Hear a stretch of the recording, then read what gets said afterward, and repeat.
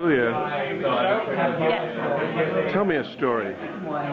Here we are with my friend Adam and Julia. Tell us a story. It can be a fiction. Okay. Well, actually, I'll tell you a very brief anecdote.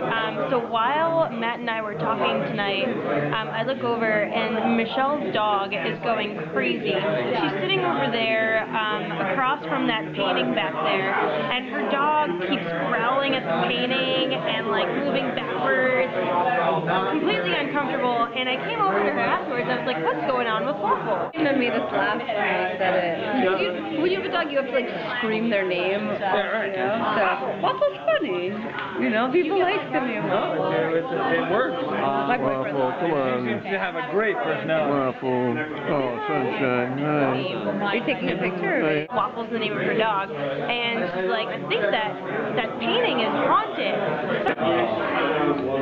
Somebody told me that painting was haunted, and I don't know. I think you need to get Could that be. checked out. Could be. Maybe bring in one of those people that. What is That's that? right. Ghostbusters. Yeah, Hey. completely. This is good. This is good. Well, this is good. I mean, There's no question that there are mysterious things that happen in this room and influence our thinking. But I think it's mostly benign. mostly benign. That's good. Positive. Might be.